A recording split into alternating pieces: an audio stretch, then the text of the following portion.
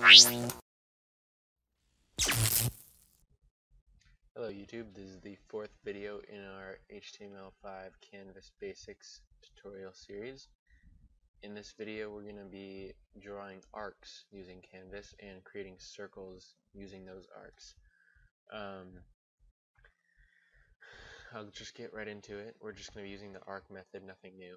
Other than that, we'll be using the fill style class variable.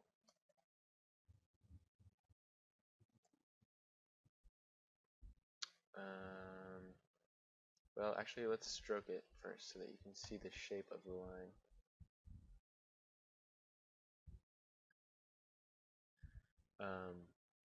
We'll do black. You know what? I'm gonna stop using RGB. Step out there. Okay. We will begin a path, even though we don't need to. We will draw an arc, and we will close the path, and then stroke. Okay, nothing new there except for this arc. So the arc method has 6 parameters, I believe. The first two are the x and y position of the arc, of the center of the arc, which we'll say are 300, 300. And then the third parameter is the radius. So if you want to do diameter, obviously you multiply whatever your radius is by 2, or divide your diameter by 2 for this value. Sorry. So let's use diameter actually. Variable diameter. I believe that's how you spell it. We'll say the diameter is 200 pixels. So our radius would be diameter divided by 2. And then the next two are the starting and closing angle of the arc. So it's using a standard Cartesian coordinate system, so it's going to start on the horizontal x-axis to the right. You'll see that in a second, but I'm just going to draw half a circle or half a full arc to start with, and then I'll draw a full arc after that to show you that you can make an arc into a circle. So we'll start at angle 0 so you can see where 0 is, and we'll go to angle pi, or in degrees that'd be 180. So we'll use math.pi times, I guess just math.pi. We can't use degrees here because that's not the format that JavaScript uses by default for degrees, or for angles.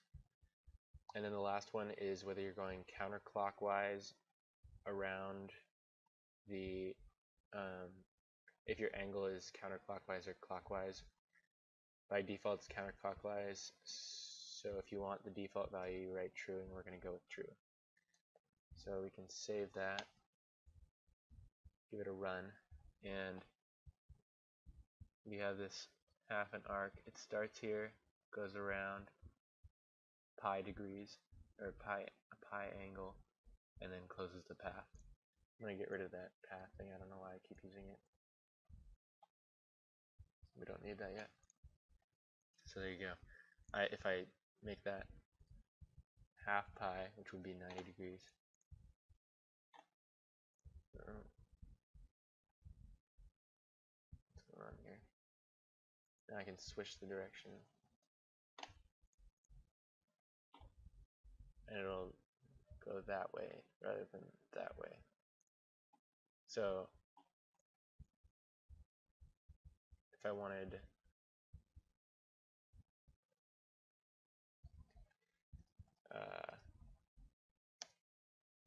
let's see, 90 degrees the other way, I would have to do math.pi plus math.pi times 2. And we'll make sure that we're getting our order of operations right. There we go. So Now we can go all the way around by doing 2 pi. And we have a full circle. It looks kind of weird right there because we're stroking with 1 pixel. But we can change the line width, which we learned in the last tutorial, to 3. It doesn't really matter for circles what your line width is. It doesn't matter if it's even or odd, whatever, because it's not a straight line. There you go. Now what we can do is we can fill it. We'll comment out our stroke.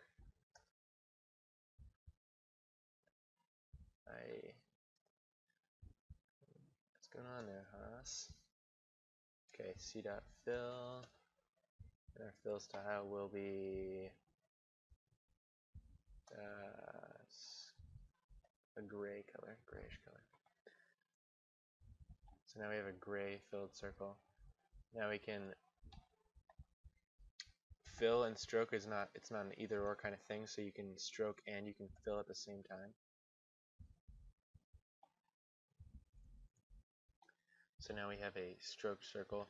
As you can see, what I was trying to show you in the last tutorial is that when it strokes, it strokes half of the width on either side. So half of the width is getting covered up by the fill on this one. Half of the width of the stroke is getting covered up. So that's why the line is only 1.5 pixels thick. If I go to 10, or rather 20, we'll see that we have what looks like a 10 pixel wide line that is really a 20 pixel wide line because it goes out to here. Now if I take away my fill, if I don't fill it, I have a 20 pixel wide line. Alright, well that's it for arcs. Actually, let me show you that we can mess with our diameter. We'll go back to 4 on that. See?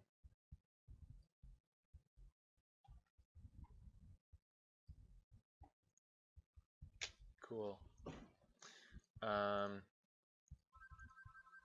That's about it for that. You can also, actually, you can move it around.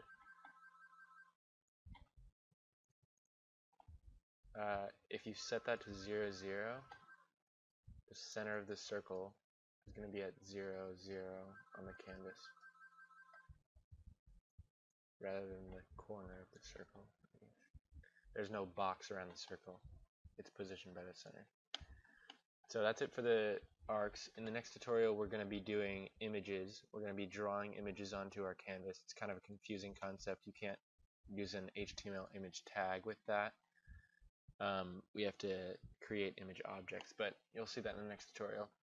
That's it for this one. Thanks for watching, and don't forget to like and subscribe.